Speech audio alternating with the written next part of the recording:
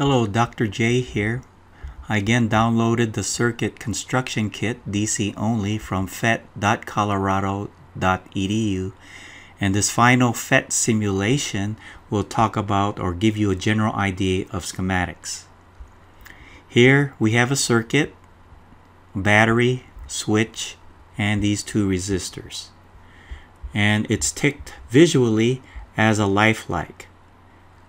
The schematic gives you a simplified version of this lifelike structure. What we're going to have here are these devices, the wire, resistors, batteries, light bulbs, and switch. Is going to be simplified with graphical symbols in order to be incorporated into the schematics. So when I switch it to schematics, when I click on this radio button here, you could see that we changed the symbol. Now the wire doesn't have much difference going from lifelike to its schematic symbol.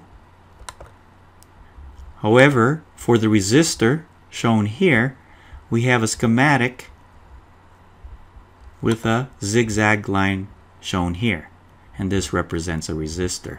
For the battery, where we have the positive terminal on the left side and the negative terminal on the right side, when we give you its graphical symbol to be incorporated in a schematic, we have the longer line represents the positive terminal and the shorter line represents the negative terminal.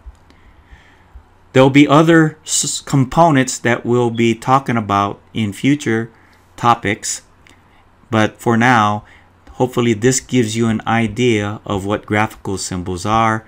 And what the schematic does, it shows you how these various devices are connected. This is similar to a map to show you how the roads are connected to various roads and towns and counties, etc.